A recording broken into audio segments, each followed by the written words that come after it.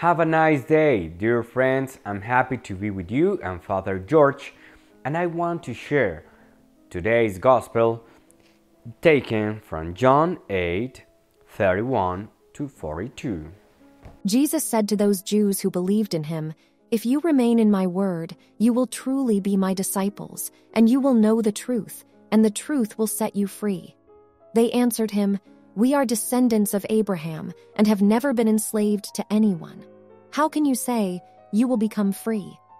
Jesus answered them, "Amen, amen, I say to you, everyone who commits sin is a slave of sin. A slave does not remain in a household forever, but a son always remains. So if a son frees you, then you will truly be free. I know that you are descendants of Abraham, but you are trying to kill me because my word has no room among you.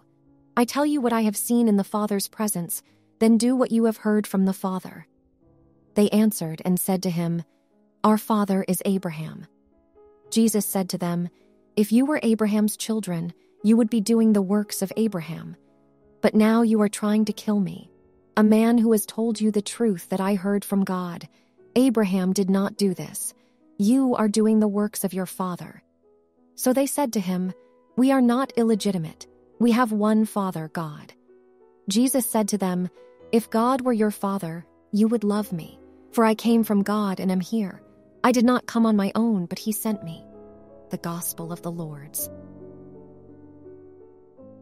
Today, the Lord directs harsh words to the Jews, not to some Jews, but precisely to those who embraced the faith. Jesus said to those Jews who believe in him. This dialogue of Jesus reflects, without any doubt, the beginning of those difficulties caused by the Jewish Christians in the first hours of the Church. As they were descendants of Abraham according to their kinship, such Jesus' disciples considered themselves superior not only to Gentiles who live away from the faith, but also better than any non-Jewish disciples of the same faith. They said, "We are descendants of Abraham. Our father is Abraham. We have one Father, God." Despite being disciples of Jesus, we have the impression that Jesus meant nothing for them, nothing that could improve whom they already owned. But it is there where they all made a big mistake. True sons are not those by physical descent, but the heirs of the promise, that is, those who believe. Without faith in Jesus, it is not possible for anyone to reach Abraham's promise. That being so, among the disciples, there is neither Jews nor Greeks, neither slave nor free, nor is there man and woman, for they are all brothers because of baptism. Let us now be seduced by spiritual pride. Jewish considered themselves superior to other Christians. It is not necessary to speak here of separated brethren, but let us rather think of us.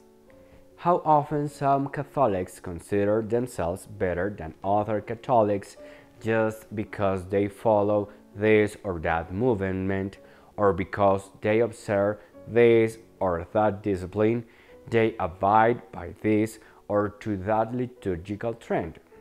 Some because they are rich, others because they study more, some because they hold important positions, others because they come from noble families. I would like that each one should feel the joy of being Christians. God guides His church. He sustains it always, especially at times of difficulty, like says Benedict XVI. I hope we are all friends, brothers, because we are all sons of God. I hope we live with Son of God. How? Living in love, because love give value to life.